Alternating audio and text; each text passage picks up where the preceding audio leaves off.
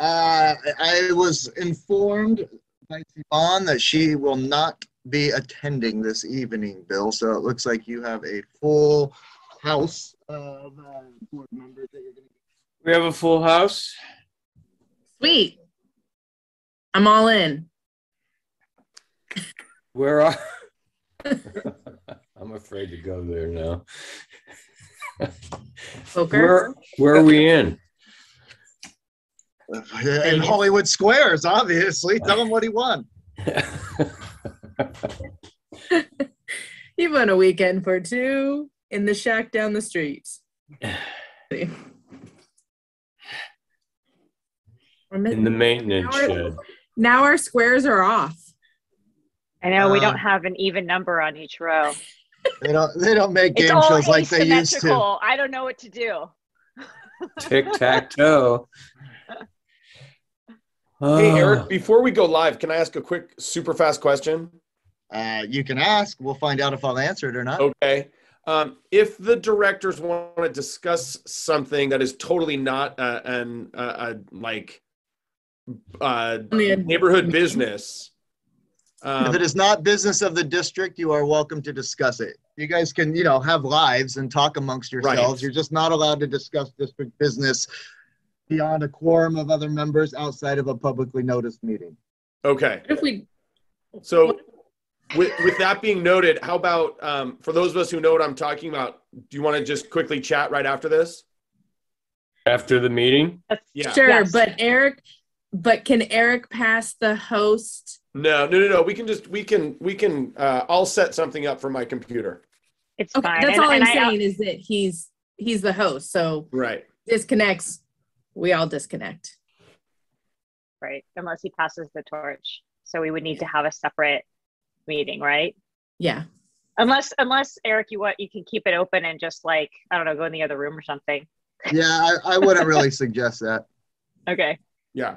I'll let you guys figure out all of that on your own. Okay. Good idea. Again, I just stress This is not board business. Yeah. No. Okay, then that's fine. Okay. Great. So I just 100%. do my part to make that. It is not board business. Well, on that note then, since that's cleared, it is 7:32. I guess we could start. Recording in progress. Okay, attention. This will be a virtual meeting of the Marinwood CSD Board of Directors. There will not be a public location for participating in this meeting. Any interested member of the public can participate telephonically or via internet by utilizing the web link or dial-in information printed on this agenda.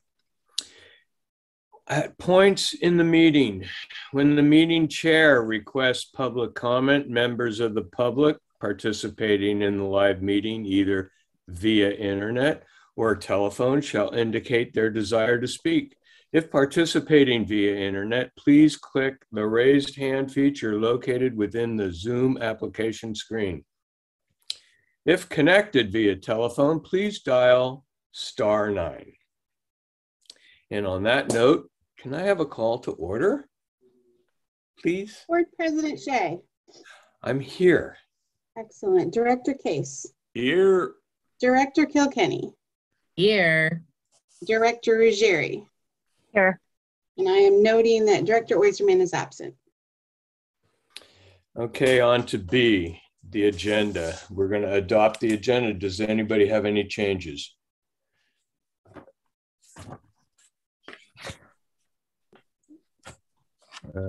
So moved, I guess. Do we call Eric for? Nope, just adoption. Cool. No changes. Consent calendar. We have 3 items coming up, and one of them is the resolution that we're doing every month, it seems. And the draft minutes and the bills paid. We need to approve these. Can I hear a motion? I move to approve the consent calendar, including items resolution 2021-12, making findings and confirming the need to continue conducting remote meetings via teleconference of the Board of Directors, Fire Commission, and Park and Recreation Commission. Item B, draft minutes of regular meeting of November 9th, 2021. Item C, bills paid numbers 5907 through 5975. I second that. Any comments, questions? Yeah, Bill, the only thing I would add in is I made the decision kind of to just add this resolution because now it's just becoming a normal and recurring piece of ordinary business, which is what falls under the consent calendar. So I have put it here. And then also to confirm that I know the language is a little tricky in this, but while it says you have to revisit this every 30 days, the clarification and kind of guidance I've received is that you're okay to do it after 30 days, so long as you haven't had a meeting after 30 days. So neither of these bodies have met after 30 days since the last resolution was passed. Okay. What would be that's okay with me. Yeah. What would be the process to, when the time comes, we go back into in person, would we just bring it up and add it as an agenda item to say we are going back into person?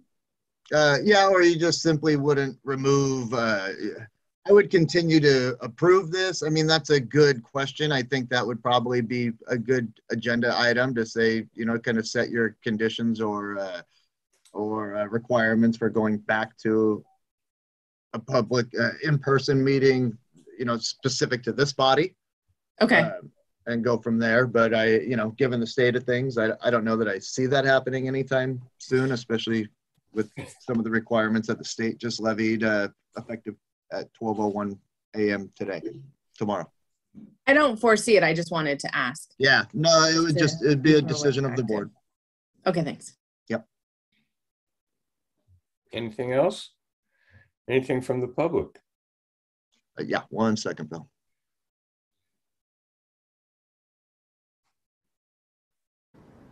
Stephen, can you hear me?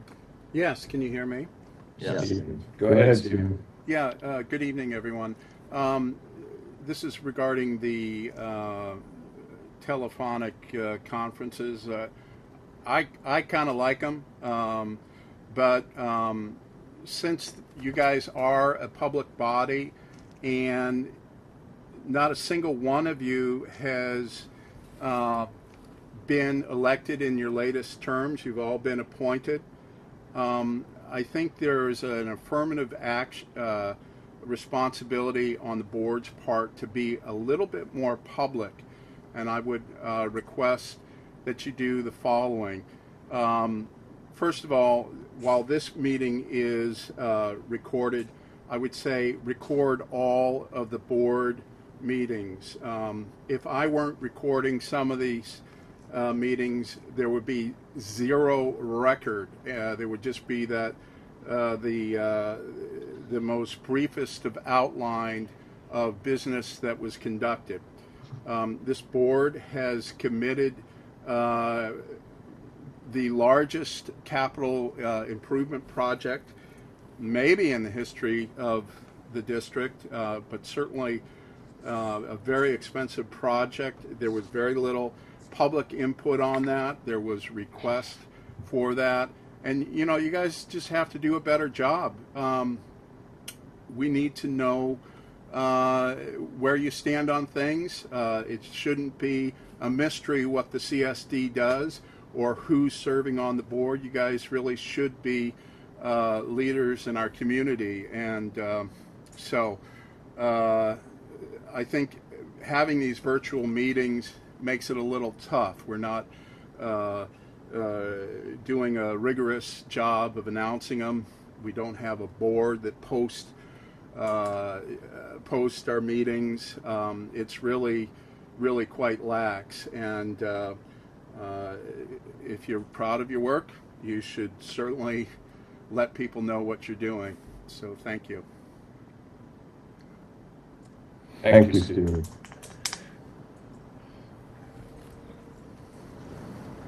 Okay, can I call for a vote? Board President Shea. Aye. Director Case. Aye. Director Kilkenny. Aye. Director Ruggieri. Aye. Thanks. On to item D, public comment, open time for items not on the agenda. 1 second, Bill.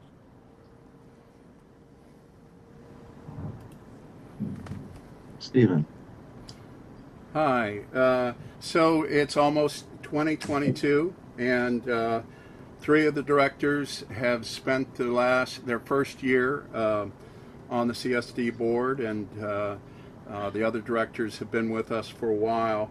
And I would ask you the question, you know, what have you done this year to actualize a vision for our community? What have you done for outreach into the community? Have you shared the vision of the future, not just with your friends and your social circles, but there's literally 6,000 people that live in this valley. What are we doing to do that outreach? It's important. It's important not only for your legacy, but it's important for our local community to know the good works that you have done and that you're planning for the future. Since none of you none of you went through the election process, the public never had an opportunity to get to know you, to get to know your vision, and really the only people who, you know, basically everyone's working off their social circles, and it's really quite small, and maybe you're not comfortable in front of big crowds, but I do think it could be something that would be beneficial for us all. After all, you don't want to have this time that you serve to be wasted. You know, you're important. You're an important voice in our community, and you're guiding our future, as well as committing significant policies and also debts onto the community. And so I think it's really necessary to sell your vision to the public. That's all I have to say, and I look forward to another great year in 2022. Thank you, Stephen. Anybody else, Eric? No, sir. Okie dokie, on to item E, district matters. We have the election of board officers for calendar year 2022. We're electing board president and vice president. Okay. Yeah, you're right, Bill. I put this with a little staff report in there. This just comes out of the bylaws. This happens every December. To be clear, the practice has not been that they take over immediately, meaning right this second, but this role takes over with the Eric, next. Every time you turn, we're losing your audio. Sorry, I need more. The practice has not been that whoever gets elected or nominated at this point immediately takes over. This is effective typically with the January meeting, and these are with the calendar year. So regardless of what happens with this, Bill, you'll continue to close this meeting out, and then with the January meeting, the new president and vice president will move in. Understood. Yeah, so you don't have to leave the White House quite yet. No, I wasn't planning on going until the very last second. Other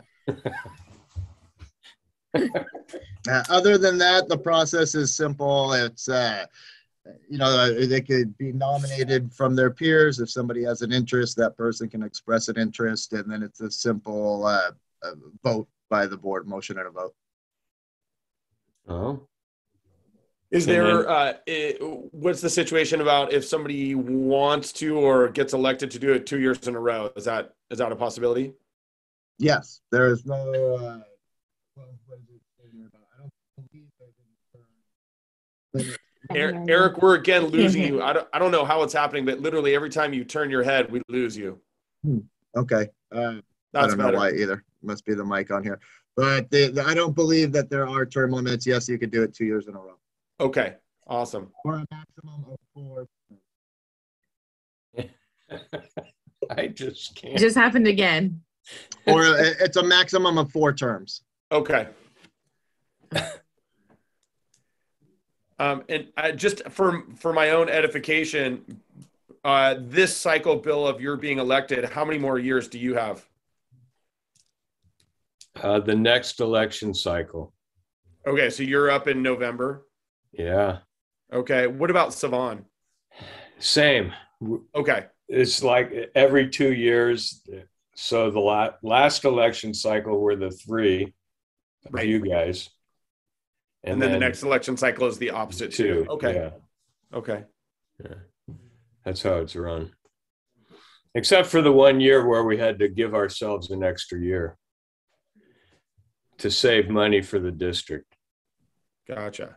Well, that was actually a state mandate, but Yeah. Whatever. Tomato. Little details. What is there anybody who's interested in doing it? Like who wants to throw their own name in the hat? I would be willing to throw my name in the hat for president this next year. Okay. Cool. I like that. I like the way this is going already. I like it. I am not, so it's unanimous. Do we vote unless Savan wants to?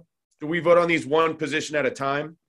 You could do it either way. You can identify a president and a vice president and do it in one motion, or you can do it all one at a time. Okay. Can I have a follow-up question? Sure. President want to serve as a commissioner or a liaison as well? Usually we do the opposite, and then okay. So usually the president and the vice president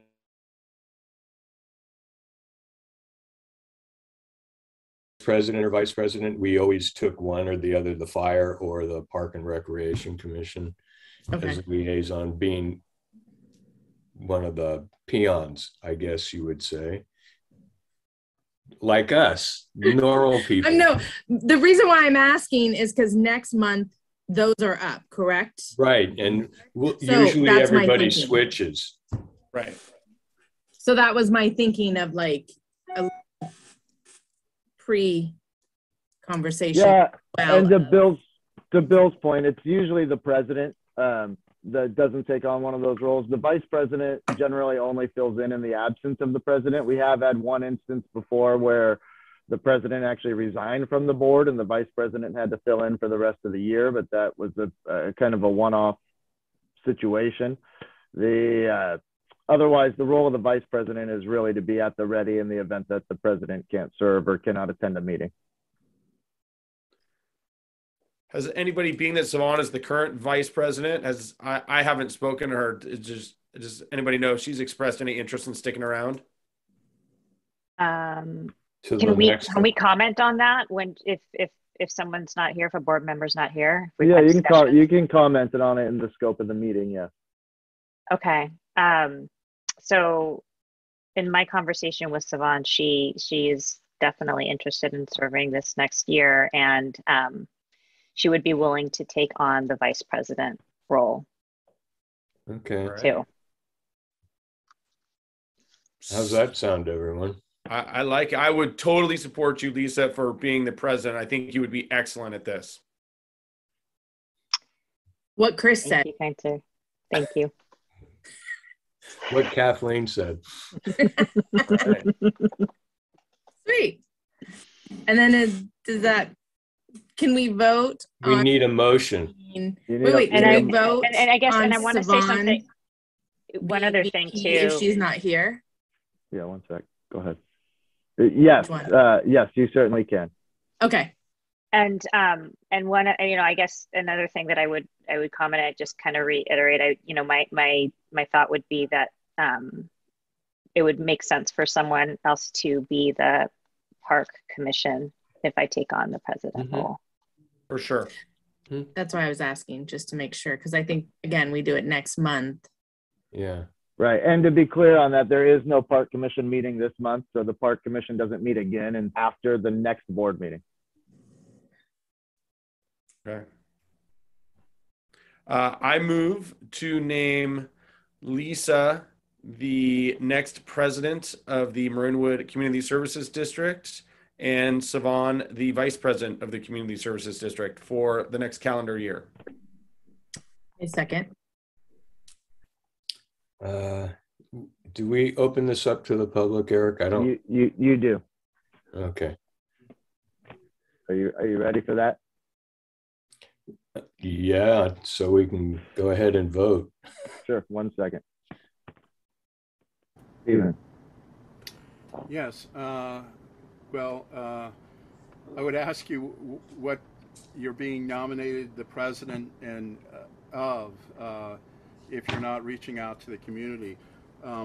This is, I think each one of you are good in your own respect, but honestly, I don't know what your positions are on a lot of things because you've never articulated it publicly.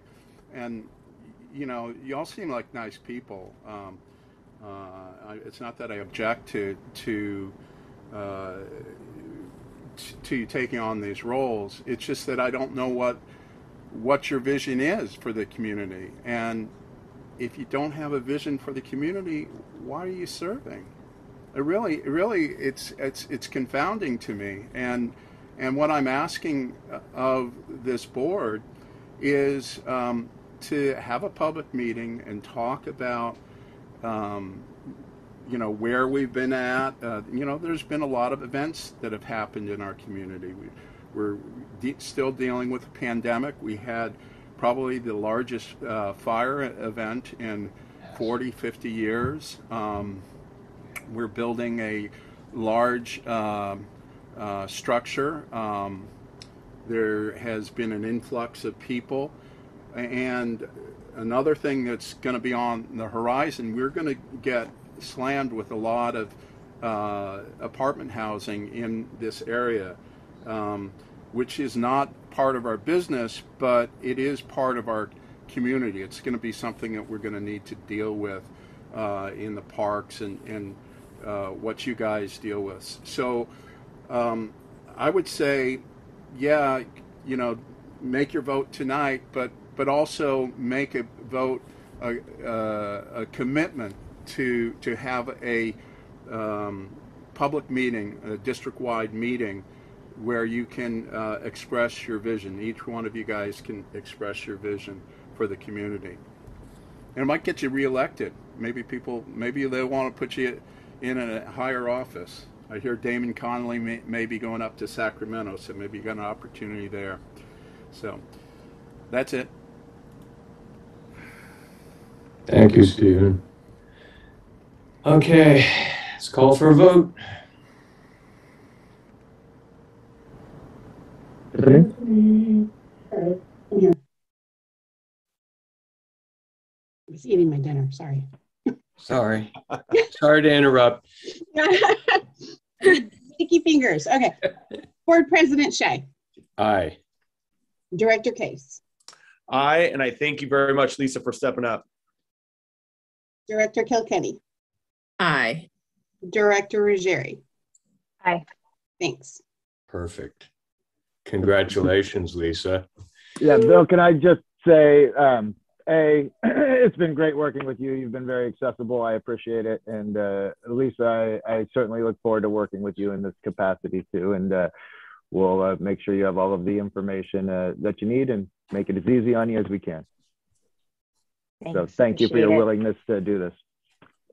Absolutely. Looking forward to it. And don't forget to wear your glasses so you have vision. Got them right here. There you go. All right, district manager reports up next. Sure. Won't go through all these things word for word, but just a couple updates. The fire prevention, fuel reduction, vegetation management project that we've been doing has been completed.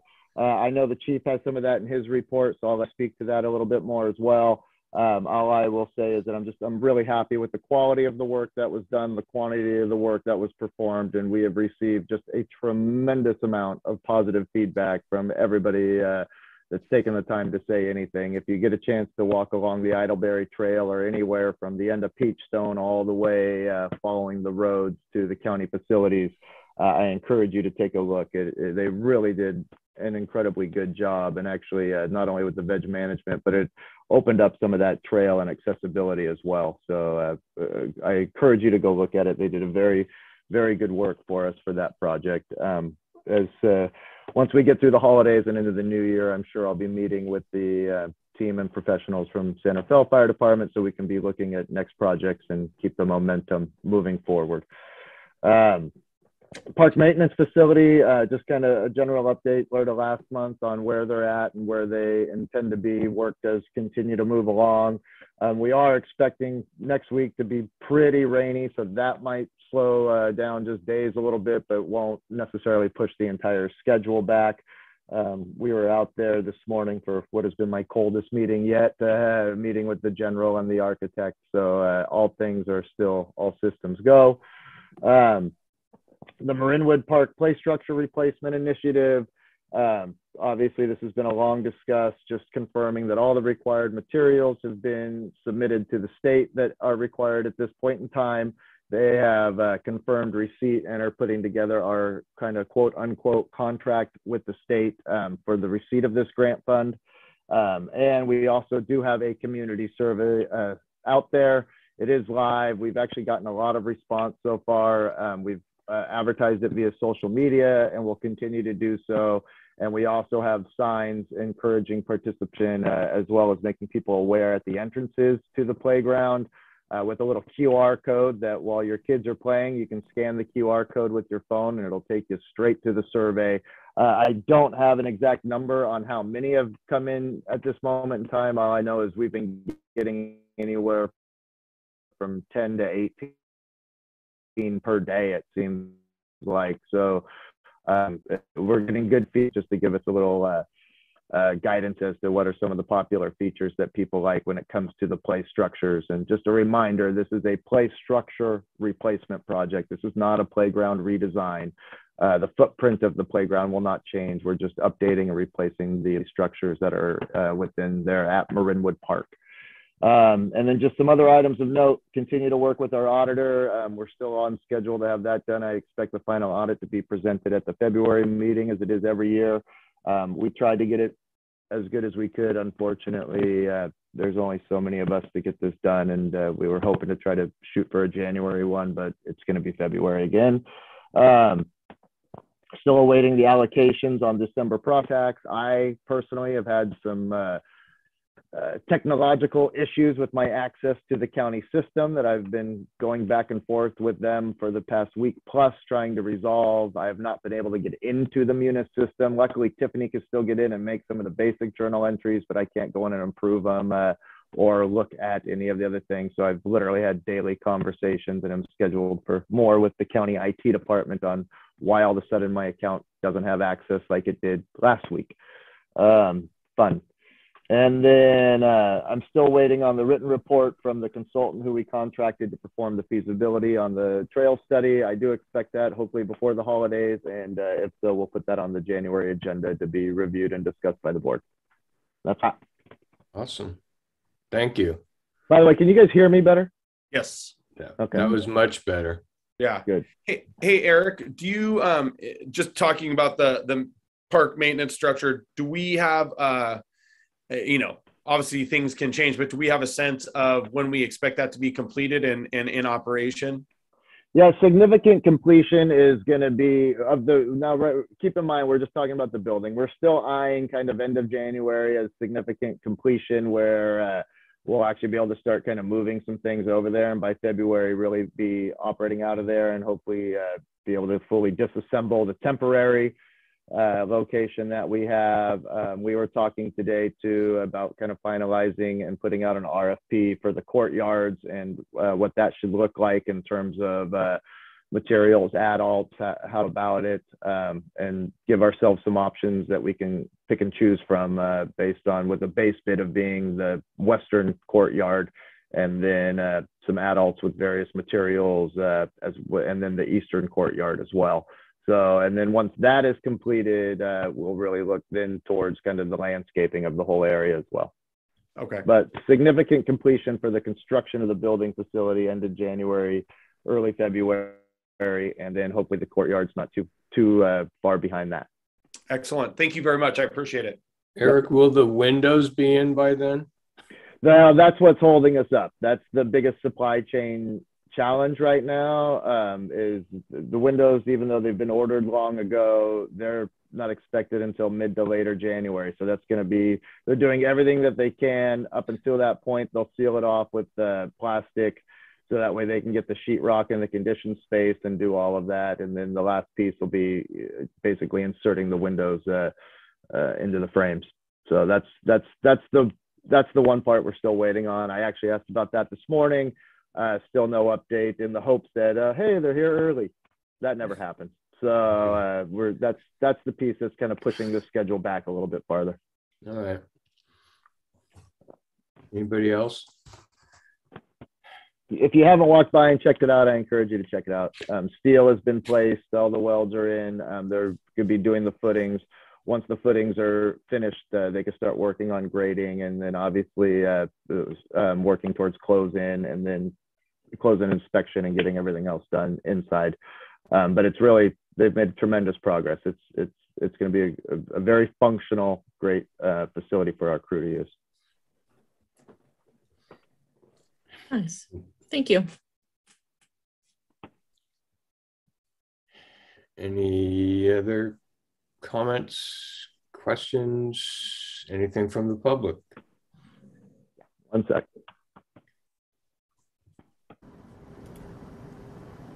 Hi. So thanks for the report. For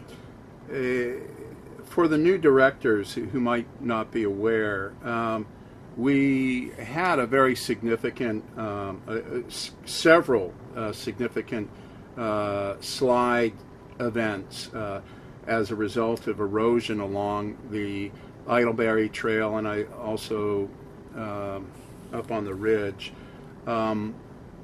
One of the concerns of this clearing of material is that we're going to have more erosion problems, and I didn't see any mention of erosion control measures being taken in that area.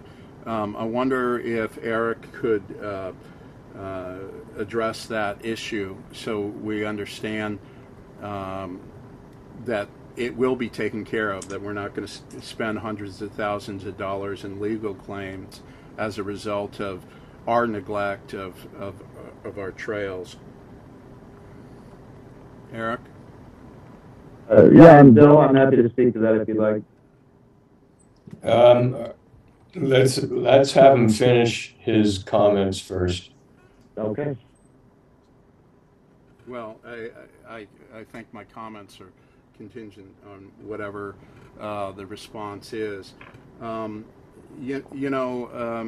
of the I will make a few comments.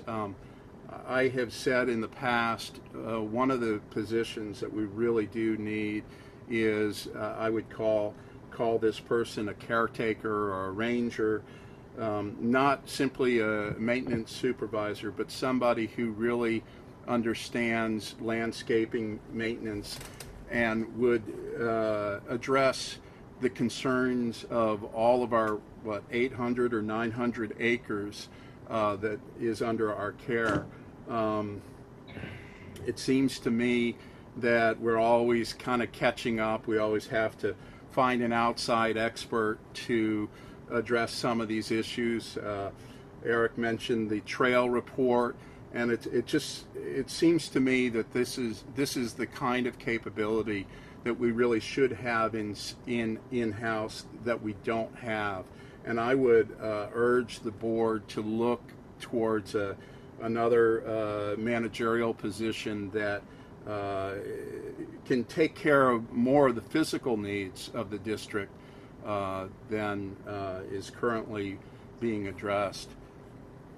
I'll have something more to say about this later. Thank you, Stephen.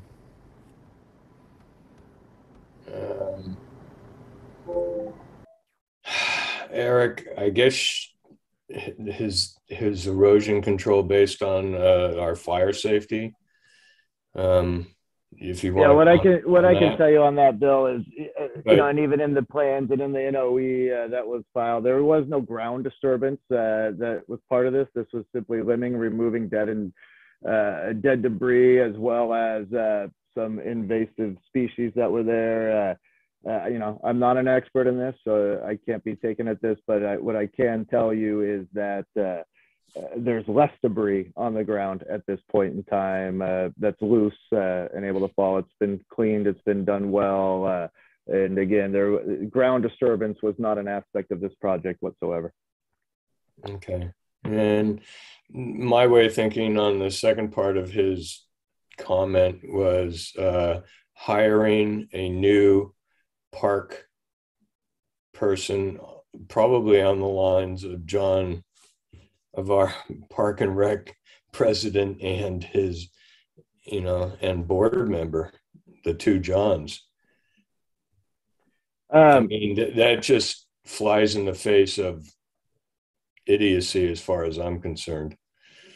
It would be counter to previous decisions that were made when the park director position was eliminated by the board back in 2014. And it also, what I can tell you is all agencies that I know also hire and use outside consultants for various projects, including the gentleman who we are using for this particular feasibility study was actually recommended originally through the open space district. So even districts much larger than ours are utilizing outsourced professionals to do that type of work. Understood, but through all the years of commentary about waste of money, paying people so much money,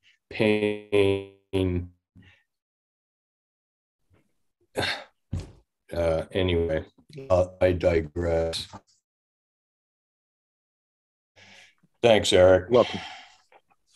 Okay, review the draft minutes of the Fire Commission meeting.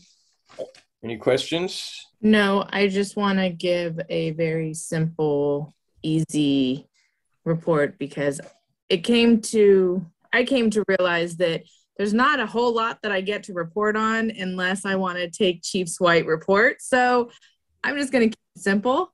But I do want to say the one thing that I did take away from the Fire Commission meeting was that our chief is a very forward thinker and has us very prepared in case and ready for COVID outbreak within our firehouse, and just to know that we would be 100% supported should something happen.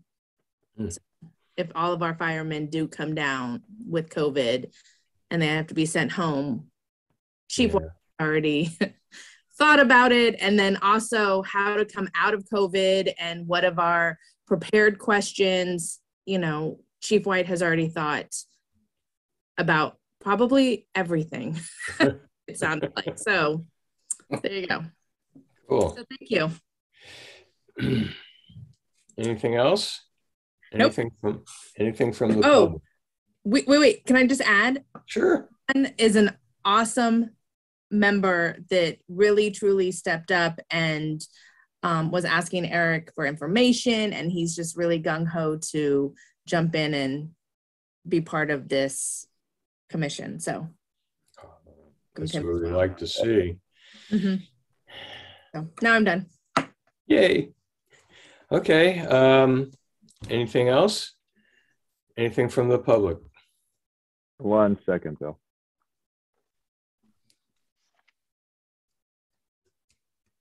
Stephen. Yes. Well, okay, you guys are not, I heard the insulting comments, Bill, that you think it's idiotic to hire somebody to look after our open space and our parks, and maybe you ought to give it an opportunity to think about this. Really what I'm saying is we do not have expertise in-house. Now that expertise could be created from our staff. I mean, we do have plenty of staff who could step up and can get some training and can take an active interest. I am going to address something later on, but it really, I think you're missing the boat here. I mean, we're three things. We're the park, we're the recreation, and we're the fire. And we really have good strength in recreation. Our fire department's good, and of course we have our administrative staff. Now, I think that they could take on additional responsibilities. I mean, technically they have theoretically they have the responsibility, but they do not seem to have the expertise or knowledge, and I guess that's really what I'm seeking. I think that I don't know who all within the staff could rise up and take on some of these additional responsibilities. But Eric made a remark, well, they cleaned up all this stuff on the ground and it looks great up in the fire district. Obviously, Eric doesn't understand, or I should say, let me put this a different way.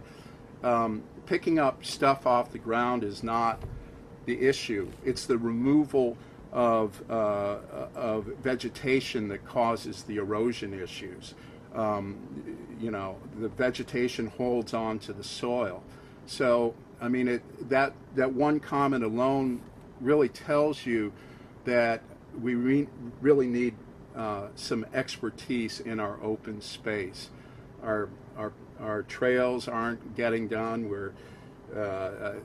I will bring up accessibility again. That is an issue that has been completely ignored, and it really is important for the proper functioning of this district. Thank you, Stephen. On to the, I don't suppose there's anybody else making a comment, Eric? No, sir. Okay. I guess that was a comment on the fire commission. Anyway, police officer, chief officer, fire department. Is that a request for aid? Good evening. Good evening, Board Chief. of Directors and everyone, Hello. members of the public. And I'd like to open with a thank you to Director Kilkenny for the kind remarks. I wish I really had a good grasp and complete handle on everything COVID. I just was trying to project ahead based on some of the things I'm witnessing and trying to get some answers so that I can plan appropriately. But I appreciate that. Now you got me inspired to make sure I'm dialing it in so I don't have any missteps. Aside from the missteps I made on the heading of our report tonight, my apologies. When I turned it in to District Manager Drykerson, I was falling asleep, unfortunately, because I had a retreat the entire next day, and I see that I missed the date and some other heading issues. So I'll promise to pay closer attention for my next report. Hopefully my content was still, fairly decent, but I'll start with the Marin Wildfire Prevention Authority. This week, Director Brown's meeting with the Advisory Technical Committee and some of the Operations Committee folks to discuss a variety of things regarding our CEQA and upcoming operations work plan for 2022. He also requested that any agency that has links available for projects that they've completed, submit those to him so that he can add it to the MWPA website so that everyone can kind of see what's taking place within various agencies. And as I think was mentioned earlier by Eric, the fuel reduction project along Idleberry Road has been complete. This is right proximal to the area where the goat grazing took place. This was a local project funded by MWPA, and I'm sure it's going to be one of many other projects we'll be able to look at and see with the excellent results from the thoughtful removal of the vegetation and the fuels that can contribute to rapid fire spread. And so given that, my hat's off to Quinn, Kate Anderson, and some of the other staff who ensured that they delivered and the vendor actually cut in a responsible and thoughtful way as they approached doing what they were doing to ensure our fire roads were clear, but also cleared in a manner that was aesthetically pleasing, but also environmentally sensitive as well. Moving over to COVID, I just want to speak to a couple of things. One, given that I'm hearing we have a new mask mandate coming up sometime tomorrow. The California Department of Public Health, I guess, has decided through Governor Newsom that we're going to be, for a 30-day period, required to wear masks indoors in all indoor public settings. There's some interpretation that I'm trying to work through with staff right now about whether or not that applies to fully vaccinated public safety personnel who have a separate order that was issued on November 1st. My thought is that that order applies to everyone. I don't think there's a distinction between public safety or other employees or other members of the public. So I want to make sure that that information is clearly understood from the county level before I confirm that our members, while they're in the station, as an example, don't have to wear a mask when everyone is vaccinated. I know everyone's familiar with the new variant that's emerged and it's hit our shores here. Given that, I think that's what's prompted the extra precautions going forward for the next 30 days, given a lot of the travel that's going to be taking place and a lot of the small social groupings that are going to occur where they believe a lot of the COVID spread takes place. And so given that, my encouragement is that everyone get the quick rapid tests that are available at Walgreens and other places. I believe it's called the Binax. In 15 minutes, you can have a kind of a good clue as to whether or not you're testing negative or positive.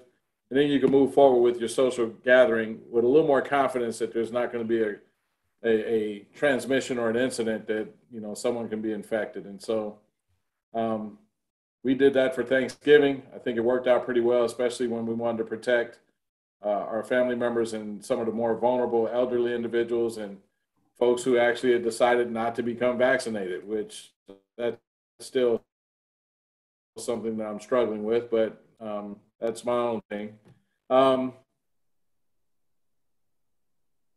Push right now to try to get more booster doses for everyone. And so I just wanted to mention that as of a couple of weeks ago, it seemed that roughly only 25% of the population who's been vaccinated has actually taken a booster at this point. And so the concern there is whether or not there's going to be some vaccine efficacy that wanes over the course of the next few months if individuals don't follow up and take that booster, especially those individuals who may have taken a single dose Johnson & Johnson vaccine. I understand that that starts to erode pretty quickly over the course of a several month window. And so while I don't have the details available to me right now, I believe one of our commissioners actually had provided some pretty compelling information about how quickly the vaccine's effectiveness can dissipate. And so given that, I understand there's at least 7 people hospitalized right now in Marin County. And that uptick and that increase is something that we're keeping a sharp eye on. I believe it was the county that decided that they were going to push forward with trying to get more boosters and more vaccinations done. And I think that's, let me see.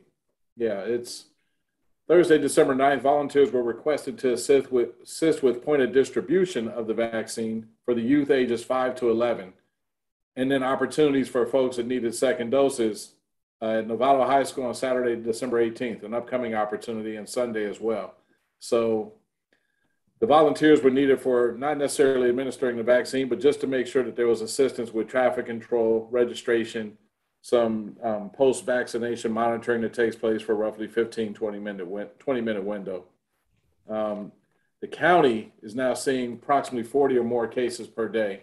So that's certainly an increase from what we just saw just maybe 3 months ago, as an example, when things were starting to kind of reverse in a more confident manner. Now things are kind of taking a turn for a different direction. The great thing about the Omicron, if you want to say great thing in any way regarding a infectious disease, is that it may not be as damaging as the Delta variant and or the original COVID-19. And so while it's rapidly spreading, I'm not hearing of the number of deaths that we were hearing about with the other two diseases. So anyway, more on that will sure to follow. There's been some ongoing debate about whether or not the vaccine should be mandated in public safety settings and in healthcare settings. And so this month and next month, people are receiving termination notices, whether they work in the private sector with an HMO or whether they're in a unified school district or public safety personnel, including law and fire. So this is certainly something that's going to be contested for some months or years to come. So we'll see the outcome of that over time. Public ed. We had our emergency planning coordinator from San Rafael and our vegetation management specialist, Simon Wright, attend the Contempo Marin HOA meeting back in early November to discuss a variety of topics, including defensible space, our inspection program, evacuations, and signing up for emergency alert notifications, such as Alert Marin. My understanding is that there were approximately 30 to 40 individuals there. It seemed like it was very well attended. And from what I understand, it was a lot of conversation that will now prompt some follow-up as well. In addition to that, sorry if you can hear that pounding above me. I'm not sure what's going on in my house. I'll find out. At any rate, there was also at St. Vincent School, a fire evacuation open forum that took place on October 25th from roughly 3:30 to 4:30. And again, this was something that may have been prompted by the Lassen fire that occurred earlier this year. And the main topic involved evacuation planning and fire prevention planning for K through 12.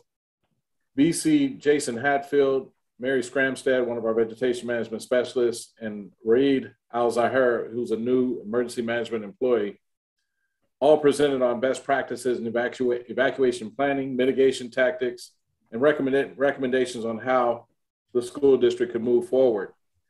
Again, that was another discussion that seemed to be well received by those in attendance. And my understanding is that the emergency planning coordinator, Raid Al-Zahir, will follow up with staff sometime in the next 90 days or so to see what the progress has been made and or what other assistance he may be able to provide as they move forward with more preparedness efforts and discussions about responsibilities in emergency management. So stay tuned for more information on that in the early part of this coming year. AmeriCorps personnel. We had a rotation of a group of 8 individuals who left just after, I think they left right around December 1st, if I'm not mistaken. But they spent Thanksgiving here.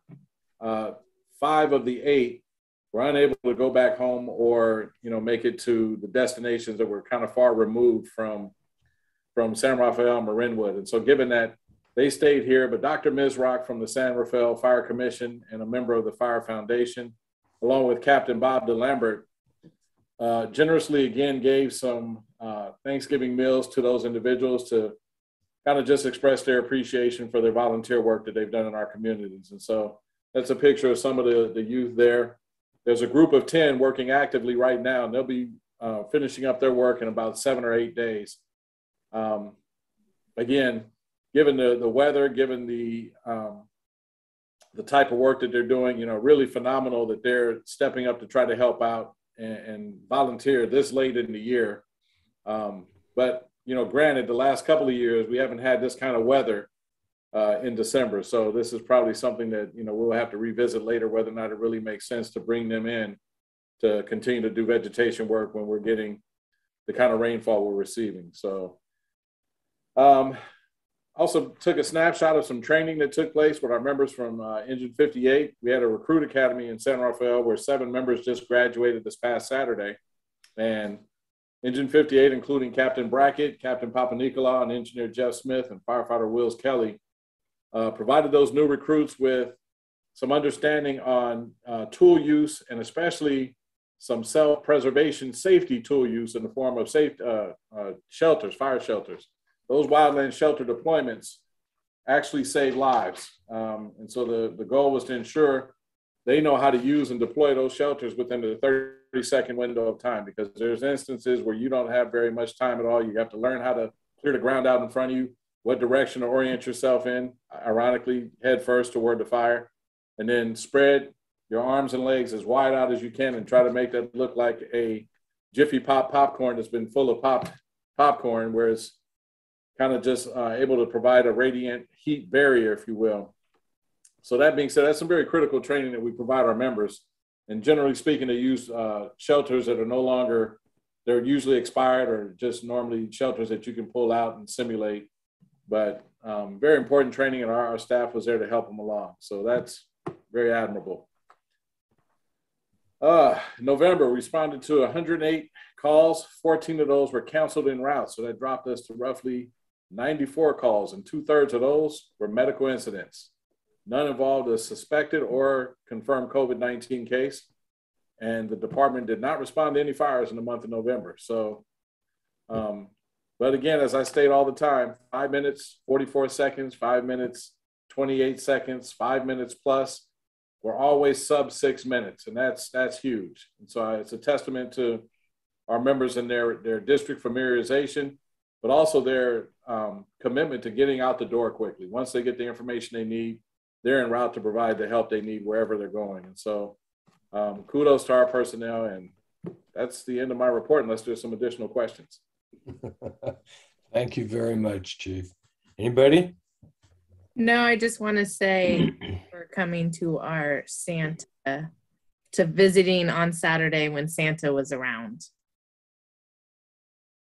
And thank you, Eric, for driving Santa around.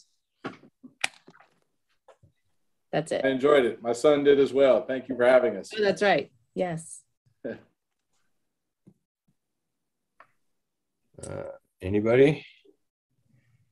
No questions? Anything from the public? Yeah, 1 second.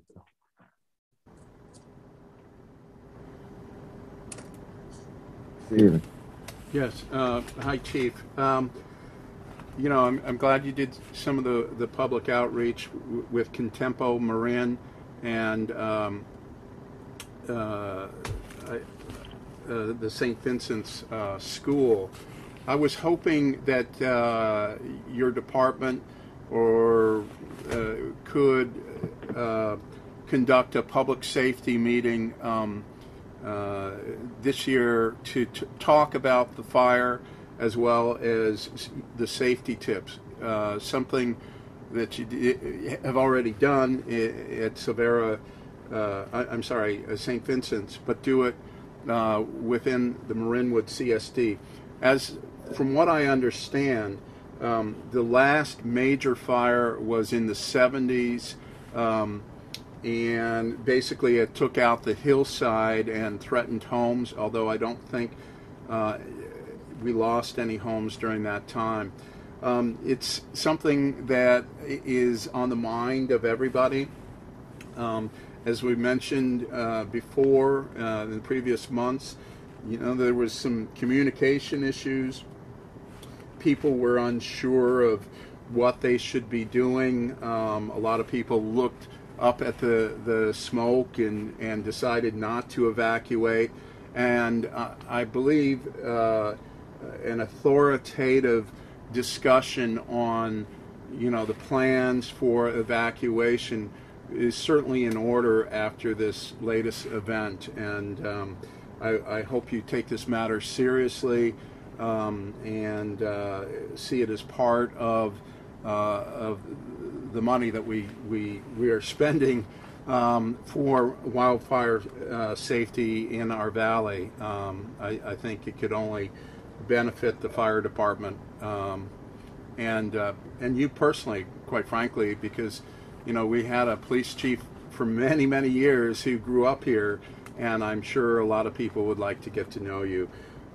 So I say this would be good for everybody to have that public safety meeting. Thanks. Thank you, Stephen. Anybody else, Eric? No. I don't believe so.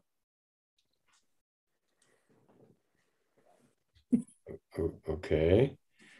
Yeah, sorry. I don't. No. No. Okay. It does not appear so. All right. If nobody has anything else to say, I want to say Merry Christmas and have a Happy New Year, Chief. Thank you. Merry Christmas and Happy New Year to you all as well. Stay warm, stay dry, and stay safe. And we'll see you in the new year. Absolutely. All right, you too. Thanks, Chief. Thank you. On to Park and Recreation matters. We have the draft minutes of the Park and Recreation Commission meeting. This is a review. So I will, and this is basically, I'm just going to review the minutes of the meeting that we had as of November 23rd. I know there's quite a bit that's happened since then, and I know Luke will speak to that. But, item of note, we welcomed a new commissioner, Michael Benish, to the team. He has an excellent background in public service, and he also lives in Lucas Valley Estates, and he had some excellent questions. I think he's going to be a really a wonderful addition to the commission. So we're excited to welcome him. We also talked about a bit about the playground survey, which was at that time about to be launched. We've since heard from Eric that it's been successful and it's been well received, and many are responding to it. Outside of that, there was talk about a trailway that goes between the park and some apartment housing near Marinwood Market that's not accessible now, but might be in the future, and just some concerns surrounding that. And I think that's really it. It was a pretty brief meeting this time. Thank you. Thank you. Any comments? Oh, sorry. Can I just ask that when you mentioned that last trailway, is that the one that we're having inspected, or is that a different trail that was being discussed? It was I think it was the same trail that is being inspected. So the one between the apartment complexes in Marinwood.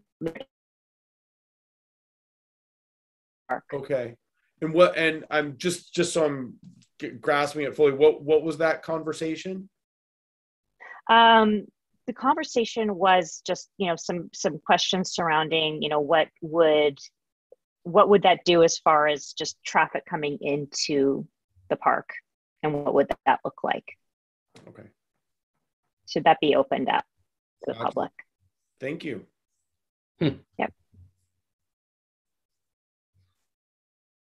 I don't know. I'm confused. Any other comments? What are you confused about? Well, we're having the feasibility study to even put that trail in. Right. I think, yeah. Bill, and if you don't mind, Go ahead. There was just some concern around the idea of it providing other access, other means for kind of on the transient side, increase into the kind of hillsides where there already have been spotted in times past. There's just some general concern on if that trail would then kind of increase, not only foot traffic into, some of these smaller parks, but then also encourage kind of some of the transients to have an easier way up into those hillsides for encampments and such. Do we currently have any transient encampments in our open space? Not that we are aware of currently, Chris, no, but we have had some in the past. Right. Okay. We've had them on top of that hill. Right. I believe. Yeah. By the freeway, correct? Yeah, kind of up above the freeway, that whole hillside there above the scales, kind of abutting where this trail is being proposed. Yeah. Okay. All right. Thank you. Anybody else? Anything from the public? Yeah, 1 second, please. Steven. Yeah, no, we're talking just about the report. Is that correct, Eric? It was Park and Rec Commission minutes. Minutes, okay. So I did record that, and once again, it's very easy for you to hit record on these meetings, so the access to the information on the meetings can be enjoyed by our full community. I honestly don't know what the issue is. You're not saying anything terrible, and people may learn a little bit more about what's being planned for the district. There was a mention, and I think, Eric, you brought it up, that Luke was going to present something on the fireman's picnic area, which Lisa forgot to mention. And Luke hasn't spoken tonight. Maybe he was planning to bring it up tonight. I don't know, but certainly like to know a little bit more about that.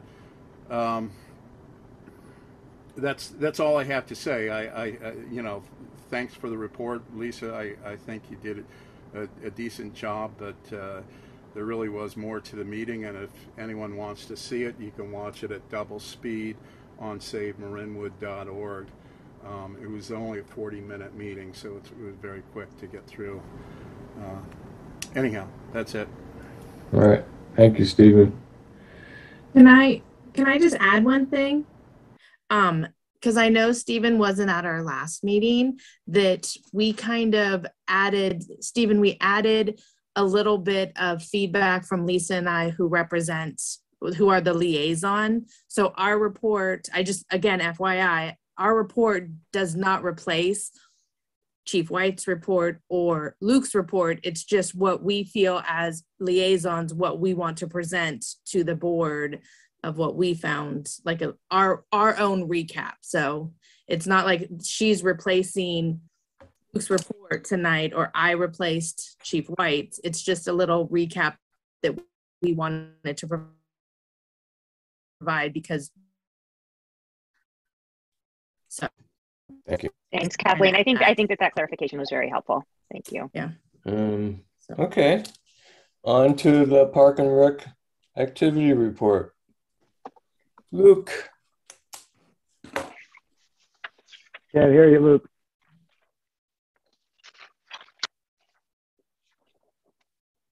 Nope. How about now?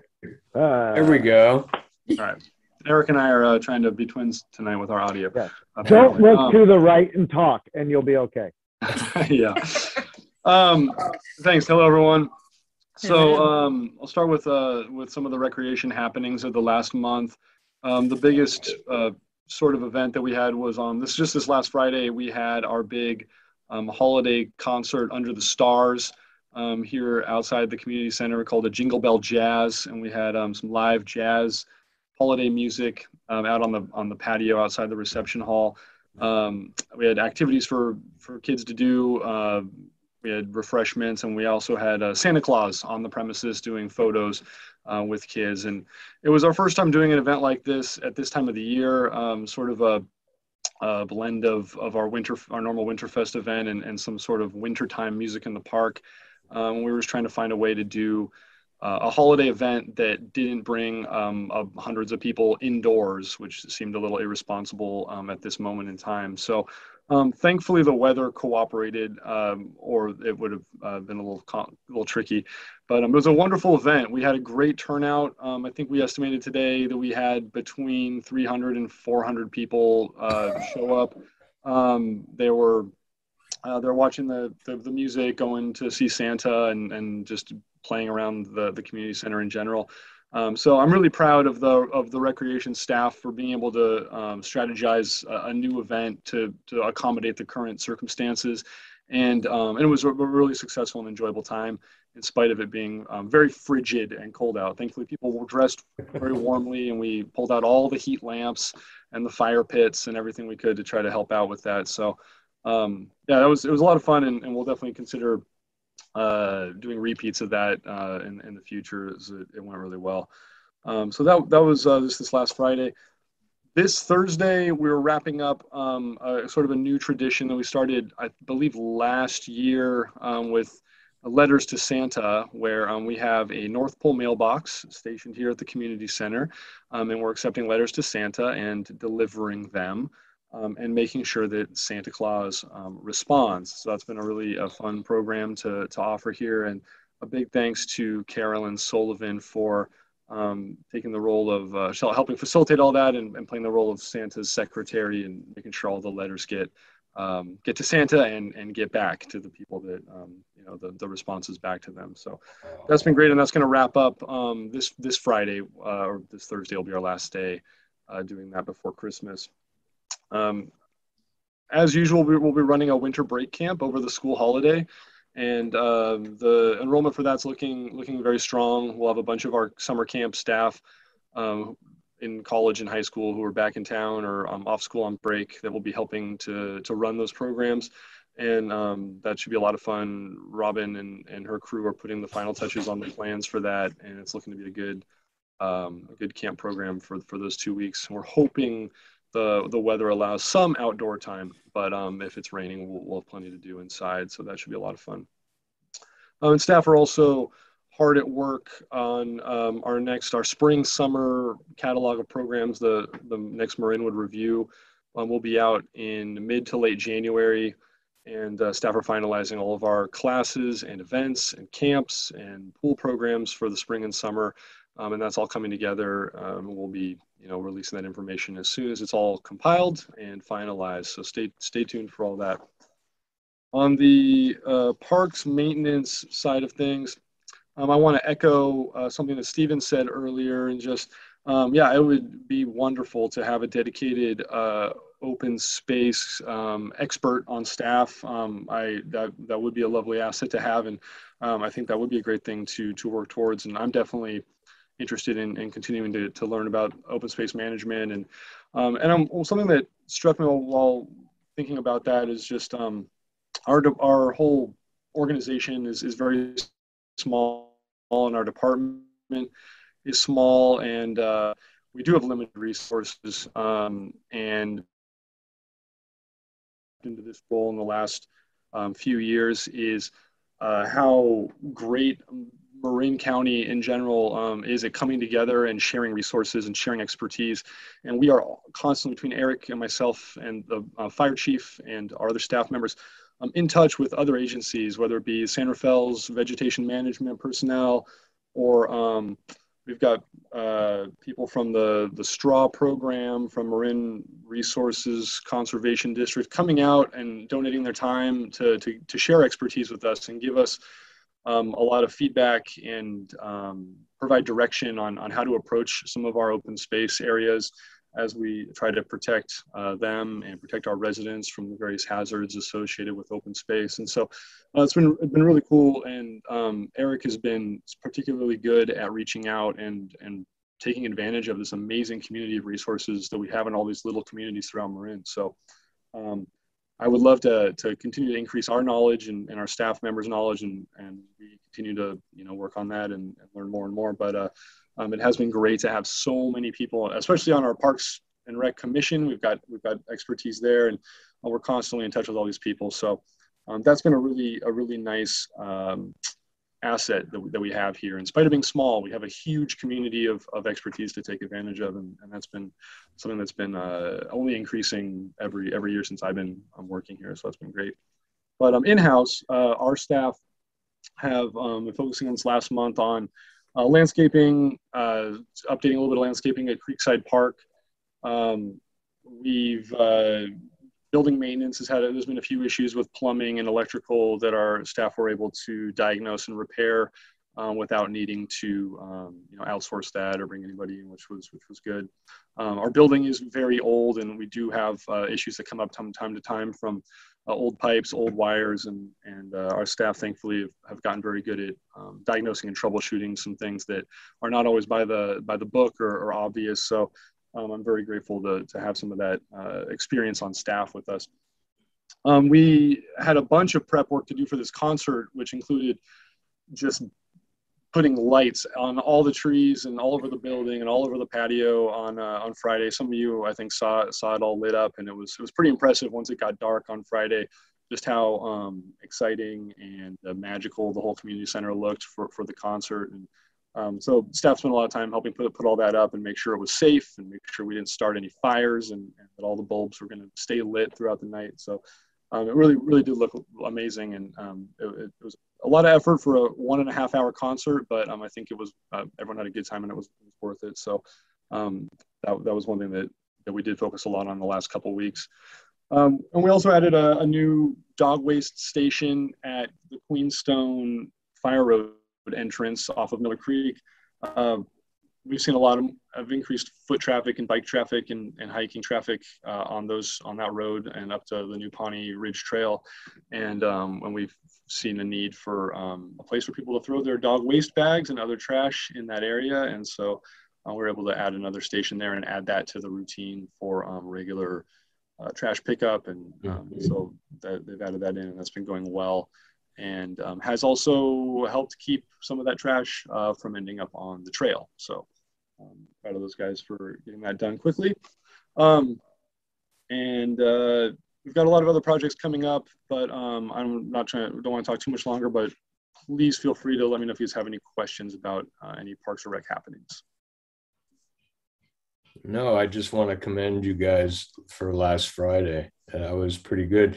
And the young families with little kids showing up at least 20 minutes, half an hour ahead of time, waiting for it to start. That was amazing.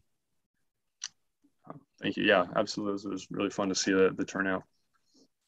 It was incredible. Luke, you and your team did an outstanding job. And I was there with my 2 young kids who were running around trying to tear things up. And it was a fun event for, I think, so many in the community. And I think the kids, especially, just the magic of Santa, having not really been able to experience that for the last 2 years. It was really a treat for my kids, and I know so many. So thank you.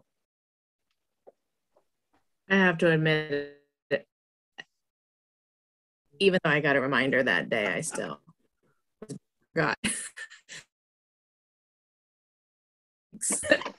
But reminder of the reminder. Yeah. I totally forgot. But I do thank you for all you guys do and all the hard work. And I just noticed, well, I didn't notice, but I want to thank you also for keeping the algae out of the pool. I greatly absolutely. Because I just read that looking down. But I do have one question. Do you guys have a backup plan just in case for March for Raise a Glass, or is it outside again? And No, as of right now, we've done Raise a Glass for, I think, I don't know if I mentioned how many years we're at on this one. I think this might be our 11th year, or 10th or 11th year of doing the Raise a Glass event. And it's rained a few of the years, and this will be a mostly indoor event. And if we are able to take advantage of the patio, we absolutely will. And most years we've been able to do that. It's been definitely watching the weather every 5 minutes on some years, but that is an event that we can do fully inside if need be. Okay. Can I have a reminder on that one too, Eric? Oh, I bet you won't forget that one, Kathleen. No. Just saying. So thank you. Luke, is there any chance, it sounds like you guys were super busy, and I know the weather hasn't really cooperated necessarily, but is there any chance you guys got over to the Fireman's Picnic area to kind of assess what's there and if there's any resources that could be reallocated? Oh yeah, Chris, I'm sorry. I ran myself a note to bring that up. I was planning on talking to the commission last month, bring that up and give a brief talk about that, and then I ended up not being able to make it to that meeting, so that sort of those plans got derailed. But yeah, we're out at the Fireman's Picnic area all the time. We go. It's one of the stops on the thrice weekly trash pickup. We go and check that area just for general state of affairs and debris, and to check on things on a weekly basis. And it is a highly utilized spot. I mean, it's not a huge destination like some of our other parks are, where people are coming from out of town. There's no parking, there's no bathroom, there's no sign, it's not really on the map. And so it is kind of like a little bit of a hidden gem from Marinwood, but it does get a lot of use by lots of different individuals, groups, and yeah, there's definitely the instances of kids hanging out there potentially after park hours. We do get the occasional bouts of graffiti and small amounts of vandalism here and there, but nothing really beyond what we see in some of our other areas as well. But yeah, it's a spot we use throughout the summers for our summer camps. We do take camps out there for different activities. We've had some of our specialty camps over the years utilize that area all summer. We have had certain classes meet out there historically, depending on the season, for various things. But yeah, I'd say we count it as one of our parks that just is more of a natural setting, and the tables and things that are out there were put there by design. And so as far as, we definitely be open to, if someone wanted to use that area for something new, looking at what that would be. But we do count that as a resource when we're planning our camps, planning our after school program activities. It is factored in, and it does get used regularly by our programs. And I know the general public is out there frequently as well. So it used to be, there used to be a big annual fighter barbecue that took place there, and they'd actually drive the trucks out there on the trail, and that was a big deal. And that has since ceased to happen. But the area is I think it's considered a pretty special place that people still enjoy using. So I'd be curious what your thoughts are, but that's sort of my approach to that area. No. My whole thing was, I just know the few times that I've gone by, there's like just some stuff. I'll walk through it again, and if I have any specific questions, I can ask them. Sounds good. You did mention that Queenstone is seeing a lot more foot and bike traffic, obviously for a variety of reasons. Has there ever been any discussion? I know we haven't had it since I've been on the board, but any discussion about adding things like tables or anything there's some pretty nice stopping points that would be off the road, so it's not like they would inhibit a fire response or anything like that. Has there ever been any discussion about that? It hasn't, not situations like this. I've never heard that brought up. That would be interesting. Definitely not looking to add another maintenance stop way up the trail for our staff, but I think there are definitely some lovely spots where a bench or something would be a nice addition for sure. Right. No, I was definitely thinking more in the pack it in, pack it out, maybe putting like a large picnic table or something like that, just in a few spots up the hill. I'd be curious to know what John might think of that, being that he was so involved with the Ponte build. Yeah, likewise. Thank you very much, Luke. I appreciate it. Thank you. Any other questions? Anything from the public? Sorry, Bill, 1 second. Steven. Yes, thank you. First, I want to address Kathleen and Lisa's concern, or answer to my concern about the reports. I don't want you to take this personally. I do appreciate your reports, and they are helpful. But anybody who is going to report on a meeting is going to report from their own perspective. And it really wasn't to diss your reporting ability, but to say, hey, look, we have the technology. It's very easy to use. You press record for the meetings, and we've got a record of what is occurring, what is being said at the meeting. So it seems like a very simple fix. With regards to I also want to talk about, Luke responded to my concerns about having expertise, open space expertise. And I think, you know, my frustration is I see the excellence in our rec programs, and I ask myself, well, why can't we do that in open space? It's a huge resource.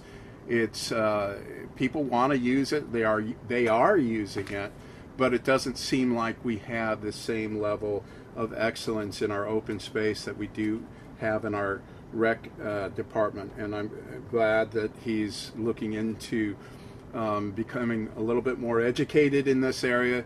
But really, what my remarks are, I'm saying really we need a managerial, a little bit more hands-on managerial oversight in the open space. It seems to me that our Parks Department is kind of left on their own, and they pretty much report what they're doing, but there's not as much direction as could happen. And I will give you a concrete example that may be a bit embarrassing. About a month ago, I think at our last meeting, Chris said, hey, who took down, I think, the sumac next to our tennis courts at Miller Creek? And you said, oh, well, that was our staff. We're going to pick that up. And it's been sitting on the ground for over a month. And I'm just wondering, okay, I understand people are busy, but what that tells me is no one is you know, pushing some of these projects along. And I think it's a good example. I mean, it's not just Luke. It also should be Eric that is monitoring what's going on. So we do need a bit of help in our Parks Department. Thanks. Thank you, Stephen.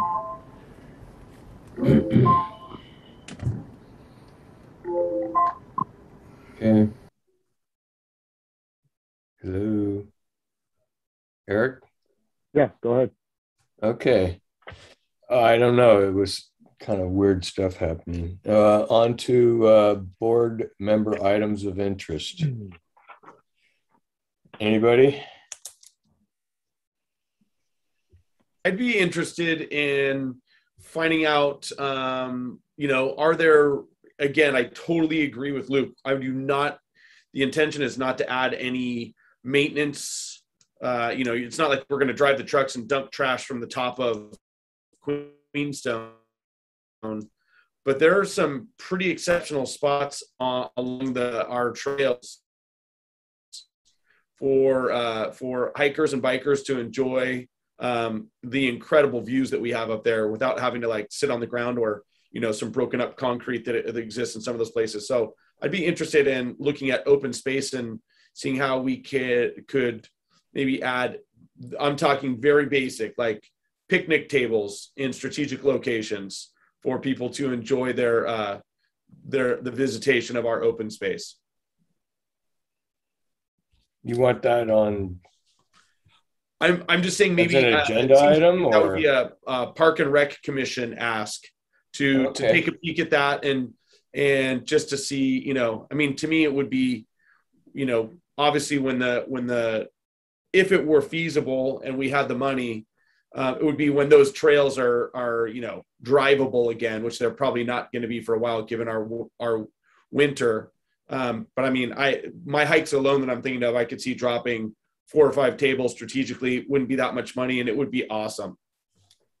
I wrote it down. I'll definitely pass it on and see if we can't have a discussion amongst the commission on this. Just keep in mind they don't meet again until the end of January. Yeah, totally. And to your point, heavy equipment's not going out there moving these things this time of year anyway, Chris. Nope. But I'll certainly run it by. And John, who's the senior natural resources planner for the open space district, and then John Toon, obviously, who's a retired park superintendent. I'm sure he'll have a lot of good thoughts on it, as will the other members of the commission. So happy to put that there. Appreciate it. Thank you so much. Yeah. So I have one item of interest as well to add, just whenever we can, an update on where we are with looking at cell phone coverage in our community and the lack of it. Mm-hmm. And kind of what steps we can take to move forward with it, getting more. Yeah, hold on one second. I'm just writing this down. Update on lack of cell coverage, and I'm just going to write here options for advocacy. Sure. As in advocacy to the carriers. Sure. Anybody else? Thank you. I have one, and it's kind of is there any way to get a little bit of an update now that we will be putting these side yards out to bid? Kind of an update of where we are on our current budget and, you know, how much we've spent so far, how much we have in the bank to still spend, like just a kind of an update on where we are with the current build. Yep. Okay, thank you. Anybody else?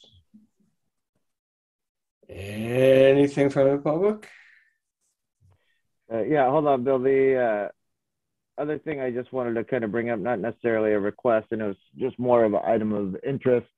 It's touched on very briefly by Kathleen, but for those of you who are home, when we drove by Saturday, was a large Santa's annual visit, although he wasn't able to come to town last year with the fire department. I certainly want to recognize the crew that was on duty that day with Captain John Papanikolaou and engineer Jeff Smith and firefighter paramedic Wills Kelly, who followed along the entire day and amazingly didn't have a single call during the entire event.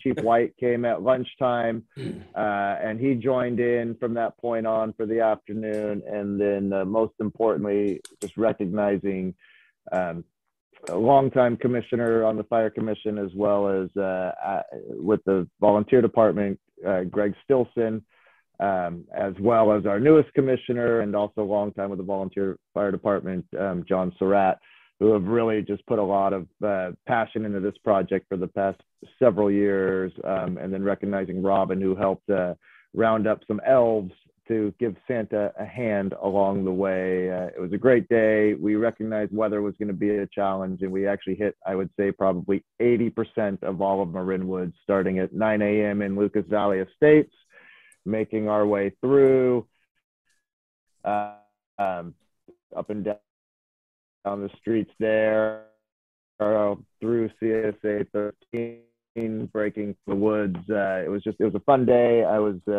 was a privilege to be able to drive the truck moving Santa along, and we just a lot of great feedback. And so just thank you to everybody involved in that. It was as it always is, it was a great day. So I was very happy to be a part of it. Thank you for saying howdy as you drove by. That's what we do. Thank you for being loud at my house, even though I wasn't here to enjoy it. Yeah, well, you weren't the only board member who wasn't there, but we tried to wake you up anyway.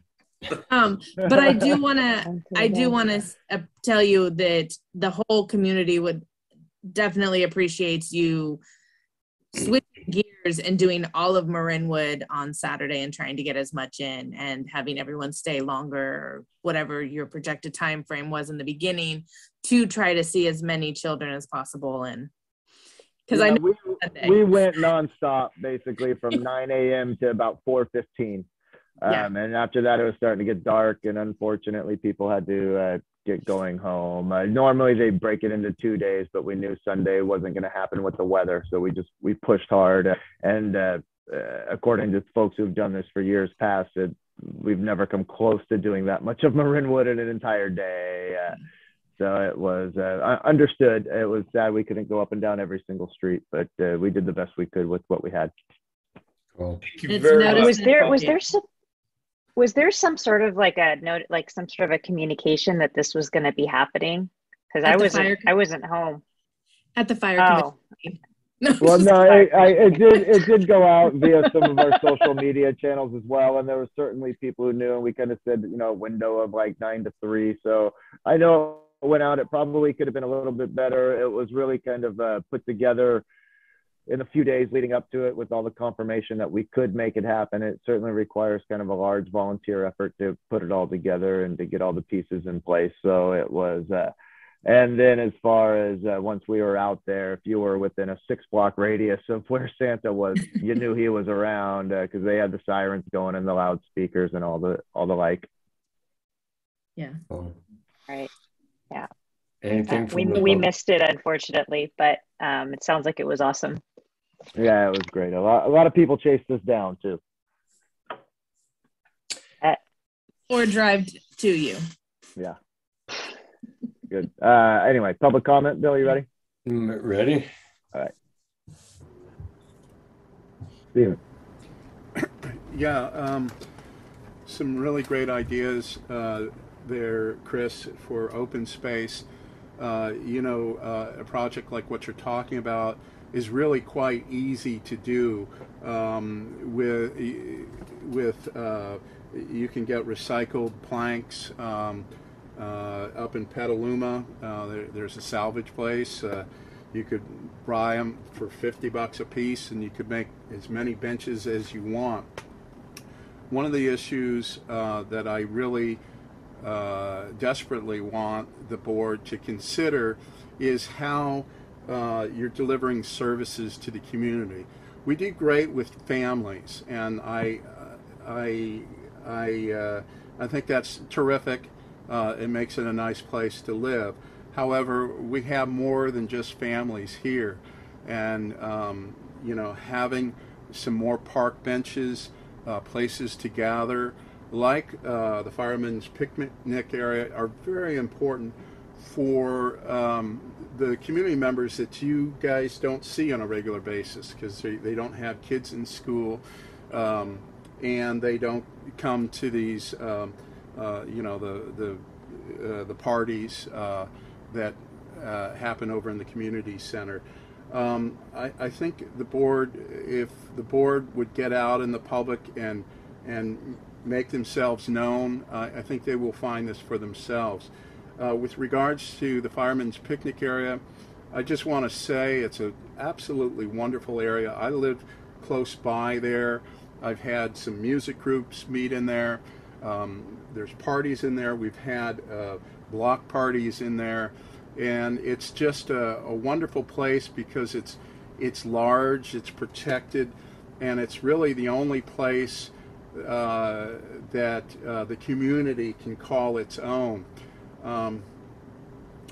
But as we're spending money on all these other things, we really just need to keep in mind that the basics, like porta potties, like benches, are really, really important for the quality of our park. So I ask that you revisit your priorities in 2022. Thank you, Stephen.